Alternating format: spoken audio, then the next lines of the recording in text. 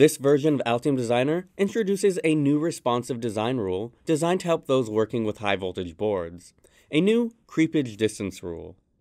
Located within the clearance section of the design rule editor, the creepage rule is easy to set up. Define your two objects, set your required distance, and you're ready to go. As soon as the rule is set up, a line will appear displaying the distance between the two objects defined from the design rule. This line is dynamic, changing its length when its environment changes. When the creepage distance is equal to or more than the rule value, the creepage length indication line disappears, meaning your design passes your creepage design rule.